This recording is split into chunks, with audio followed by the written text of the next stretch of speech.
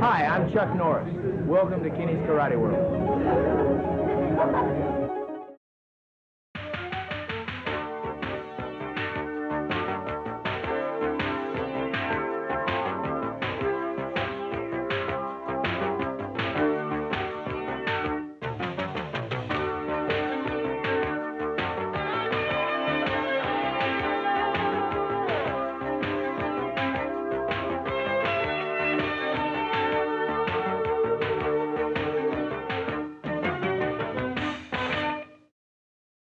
I have an ego just like everybody else does. You know, I like to have my ego massaged, and I like to feel like I'm just absolutely fantastic. But the thing of it is, I have never believed that I was as good as people think I am.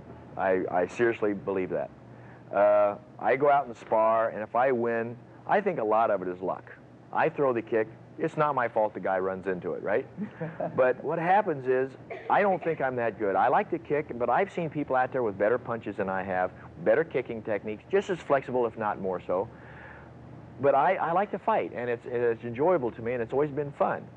The ego aspect comes from, I guess, I've never believed what I've read.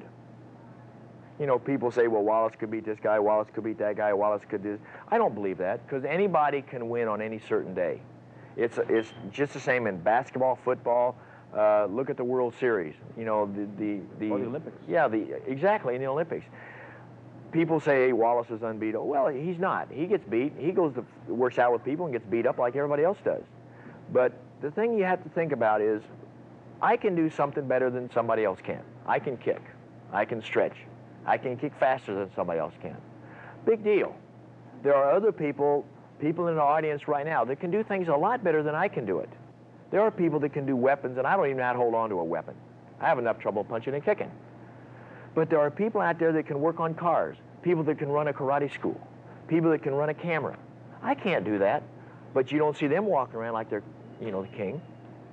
I can do something better than somebody else can. Big deal. That's the way I look at it. International champion, for example, simply means that you fought in events that had competitors from other countries. Exactly. And if you won, you become a champion that fought against people from other countries. Yeah. We had some events where maybe 2 or 3 schools would get together, and they would call it the World Championship. Oh, sure. So the kid next door, all of a sudden, was a world champion. All you have to do to have a World Championship tournament is invite somebody from some other country. Now, Mexico is about Canada. 90 miles from Los Angeles. Right. Okay, if you're in Chicago, Illinois, you can have a world tournament by inviting some people from Canada, which is about an hour flight, right? That's what happens. There's tournaments in Los Angeles, tournaments in New York all the time that people call this is a world championship event because we have invited people from all over the world. And sometimes they don't even show up. What do you mean sometimes? Sometimes, most of the time. All the time. Well, I mean, you know, if I'm going to have a tournament in Orlando, Florida, or let's say in Tampa, Florida, I'm going to have a world championship tournament. I send a letter to Africa, and I invite the people from Nigeria. I invite the people from Libya. I invite the people from, you know, South Africa. Okay? And I say, I'm sorry, I don't have enough funds to pay your way over here, but you are invited to come. Well, they're going to write back and say, sorry, we can't come because we don't have the money. Well, I can still have the world championship because I did invite you. And which is kind of silly. That's why I don't like to be known as a world champion. I like to be Superfoot because when I fought one guy. What do you want to say to these guys about their future? The most important thing, you know, I am not philosophical or anything like this, but you have to have fun. When you're learning a technique, take everything that happens with a grain of salt. You know, this is a reverse punch. Your instructor says this will kill anybody. You know, this is a reverse punch. You'll put it through the bag. You'll put it through 18 boards like we saw on the video a little bit earlier. Boy, that's devastating. But how many times have you hit a partner or a sparring partner with your best reverse punch you've ever thrown? The guy says, hey, good shot. Never. But it should have killed you. Well, I'm sorry.